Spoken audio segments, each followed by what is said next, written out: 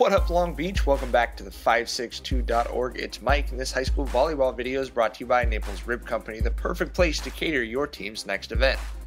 Lakewood Lancers looking like potential Moore League and maybe CIF champions this year. They're ranked number 1 in this week's CIF rankings. This Lakewood team wants it all. Bo Tiedemann and Talon Tafunga are going to get it going with the stuff early on.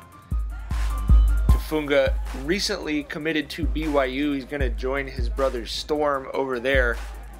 He is just a stud. 10 kills, 7 digs, 2 aces in this one.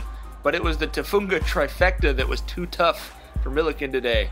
That's Kyler on the serve and Talon on the overpass kill. Kyler with 12 kills, 13 digs, and 4 aces, hitting on the outside, wearing number 17.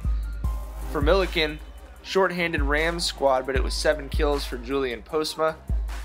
Postma and Ryan Grother on the block right there. As I mentioned, Millikan shorthanded due to a couple of injuries. Tristan Cox with 6 kills. And just look at how hard you've got to work to get a point against these Lancers. Postma's doing everything he can do. He's going to hit the ball about 3 times. Millikan ends up knocking it back over for the point.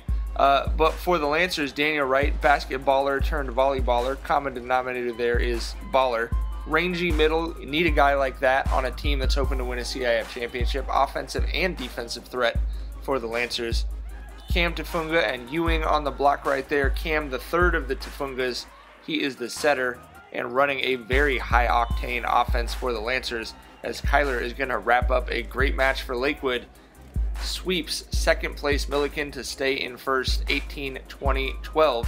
Lakewood looking legit, looking like the real deal. For more coverage of the Lancers and the rest of the Moore League, you got to keep it right here.